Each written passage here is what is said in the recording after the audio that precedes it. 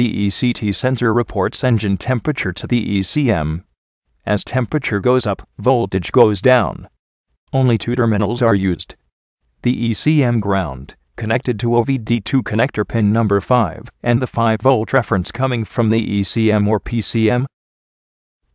To test, turn on ignition key, disconnect the ECT, connect your multimeter between battery negative and ECT signal wire. You should see 5 volts. Reconnect sensor.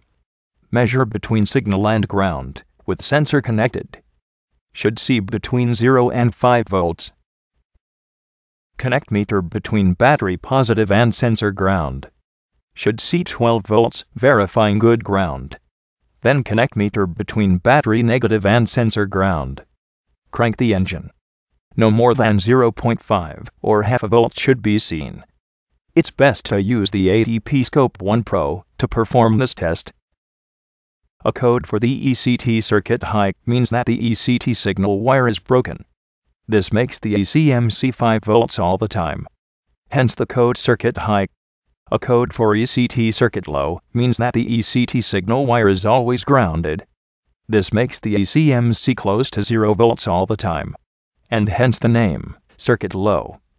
Pay very close attention to the code, because the code description will guide you through the right diagnostic path.